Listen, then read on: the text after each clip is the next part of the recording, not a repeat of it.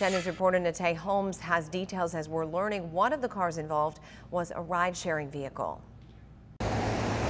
Two cars crashed here on the 163 and went down an embankment. You can see one of those cars here right behind me. You can see a CHP officer looking in the vehicle right now. And if we pan the camera just over, you can see the other car still down there. Tow truck is working to get it out of this drainage ditch. Now, the crash happened around 2:30 this morning near Quince Street.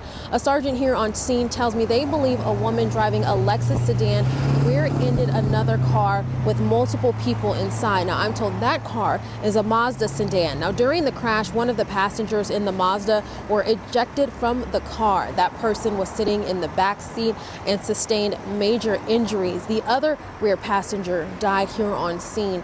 Both drivers received moderate injuries and all three people were transported to the hospital. Now, the sergeant on scene tells me that they are still looking into the cause of the crash. The woman driving the Lexus, though, will be checked for DUI. Now, CHP again will be towing these cars from the number 2 lane, and you can see them pulling that white car out of that ditch there. So keep in mind, if you are heading this way, if the 163 South is part of your morning commute, you may want to give yourself just a little extra time this morning.